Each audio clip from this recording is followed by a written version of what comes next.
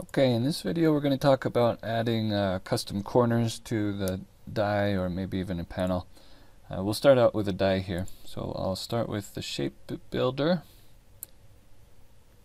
and I'm going to go with an oval top to begin with. And I'll change this to 24 inches by 24 inches on a 36-inch base. So what I want to do is I want to actually give this a Scotia on the top. So I would come up to Window Dockers, and this Fillet, Chamfer, Scallop, Fillet, Scallop, Chamfer Docker. It's hard to say. If I select that, it'll pop up. If it pops up along the bottom here, I actually only prefer to have the tray on the bottom, but sometimes since I have the tray, it pops up new Dockers down there. So if you grab the tab, click on it and drag it off, you'll see that's the Docker, and we can just drag it right over here to the right, and as soon as we get it to the edge, you'll see it snaps kind of gray. That means it's going to snap in line with the rest of those Dockers. So we'll just snap it over there, and then we'll minimize our tray again.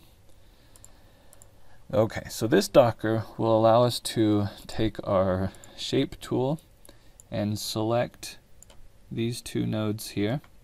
I don't want to select this node because I don't want to change that one. So we're just going to select these two nodes and scallop them, which would give us the Scotia that we're wanting. You can change your radius, let's say 3 inches. It's kind of hard to see this way, but it's actually giving a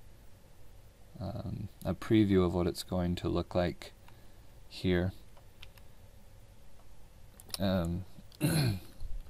So as we change that number, it's going to change that preview.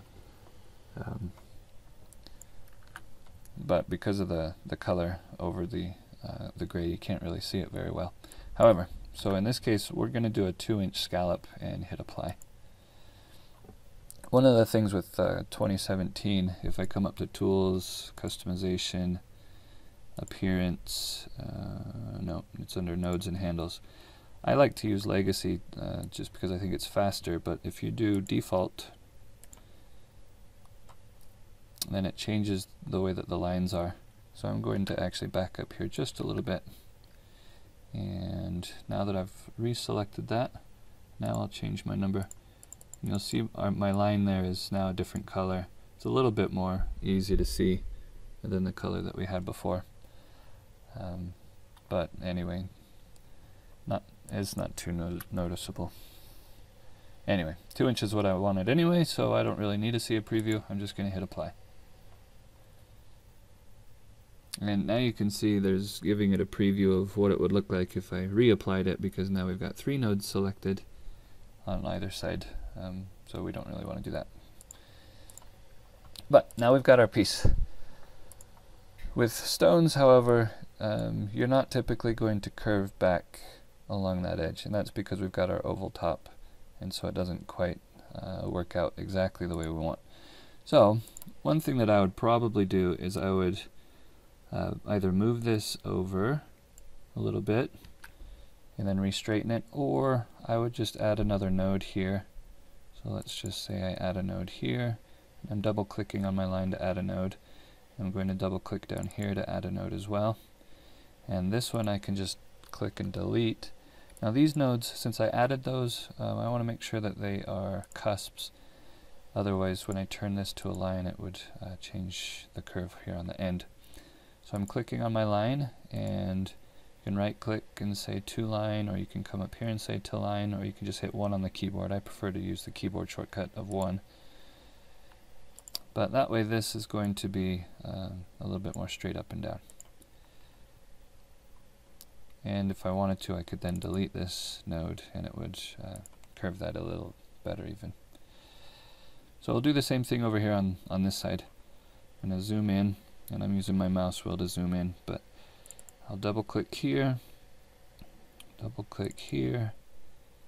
make sure that those are cusps. I usually use the keyboard shortcut of C on the keyboard when I'm doing that. As soon as I make my node, I just hit C on the keyboard and that turns it into a cusp, but just to show you otherwise. And then I will hit 1 on my keyboard to turn that into a line, and then go ahead and delete this so that it's nice and smooth. So that's how I would go about creating a Scotia on a top of a die. You can also, if you were to draw a rectangle, the rectangle tool itself has these options for round, scalloped, and chamfered corners.